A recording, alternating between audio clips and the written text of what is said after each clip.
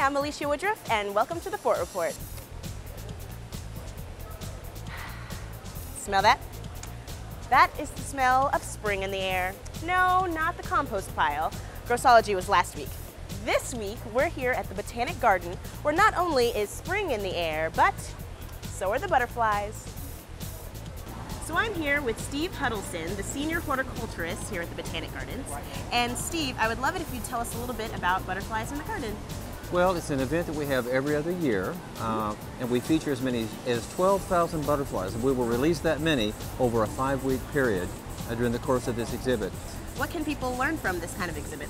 Well, they can learn all about the butterflies themselves, where they come from, their colors, their patterns, and so forth. As people come into the conservatory, they can, of course, see the butterflies. We have a brochure that identifies many of those butterflies, and also they can see the butterflies emerge from the chrysalis in our pupae palace. So that's an exciting part of the event.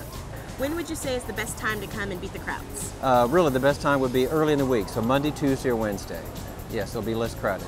So I'm here with Dale Clark, and he is one of the lepidopterists here at the Botanic Gardens. And Dale, I have to ask you about how many butterflies are here and where do they all come from? Currently, we probably have released about 3,000 into the conservatory. Wow. They come from butterfly farms from all over the world.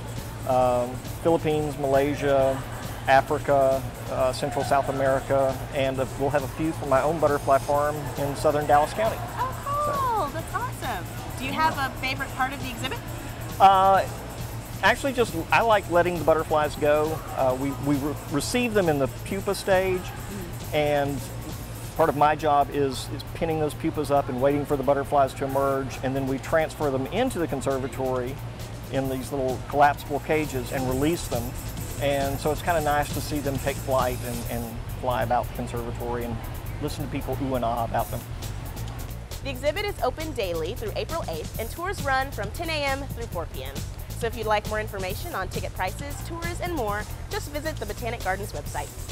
And you know, there's more than just butterflies to see at the Botanic Garden. Tours of the various gardens are available for groups, and there are plenty of special events. Celebrate spring and get a taste of Japanese culture at the Spring Festival in the Japanese Garden, April 28th through the 29th. If being in the garden makes you want to do a little gardening of your own, stop by the Spring Plant Sale, 9 a.m. to 2 p.m., April 21st. And of course, you can find information on these events and many more on the Botanic Gardens website.